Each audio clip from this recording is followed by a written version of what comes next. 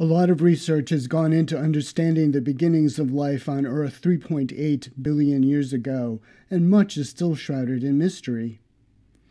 We know, based on the geological record, that life began as simple single-celled organisms. Scientists have created the molecules of life in the lab by blasting simple precursors with radiation or simulated lightning. Amino acids, sugars, nucleotides have all been created under artificial conditions, attempting to mimic the early Earth environment. But wait a minute. What's the point in creating these exotic molecules of life if they're not interacting with each other in useful ways? They could all be swept away by the next wave or wind gust. The molecules of life must be kept together in a confined space to do the things that living cells do: create proteins, undergo metabolism, reproduce. All life forms have a barrier, a cell membrane. It is the most fundamental component of living systems. After 2 billion years, gargantuan cells, the eukaryotes, evolved, which gave membranes within membranes, compartmentalization, making many cellular processes more efficient. Another billion years and multicellular systems emerged, but the cell remained the single irreducible entity of every living thing. How did the cell structure originate? First, let's understand what a cell membrane is. A cell membrane is composed of a lipid bilayer, with water on the inside and outside. It is thought that the earliest life forms made membranes from single-chain amphiphiles. An amphiphile is hydrophilic at one end and is most stable interacting with water.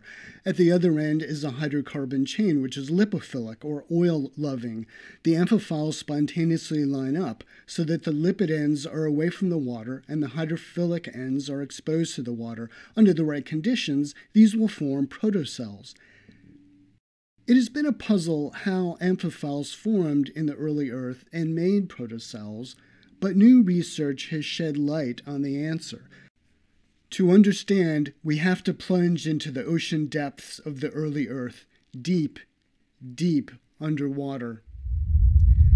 At thousands of meters underwater, alkaline hydrothermal vents spring up at the rifts dividing tectonic plates, where ocean water seeps into the Earth's mantle and then is released from vents at high temperature and pressure.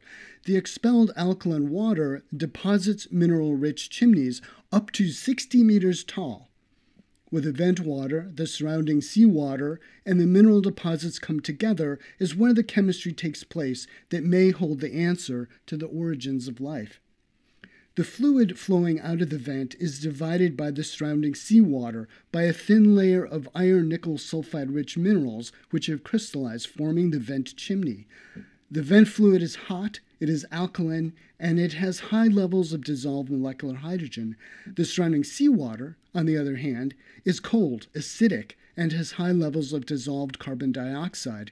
This arrangement creates an electrochemical reactor in which hydrogen and CO2 react. The hydrogen serves as a reductant, donating electrons to carbon dioxide. The mineral layer acts as a semiconductor, shuttling electrons across the interface. The reduction of carbon dioxide forms formic acid, which is the starting point for the creation of lipid bilayers. This process has been duplicated under laboratory conditions. Under the hot hydrothermal vent conditions, the formic acid decomposes to give carbon monoxide.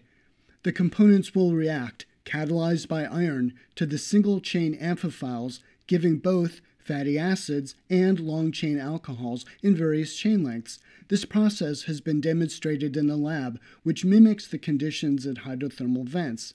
The amphiphiles will line up to give their most stable configuration and form lipid bilayer structures. It has also been shown that the conditions at the hydrothermal vents, namely high pH and high salt concentration, favor the formation of spherical protocells. These can encapsulate and retain a dye for over 24 hours, establishing that the membrane creates a stable barrier from the outside environment.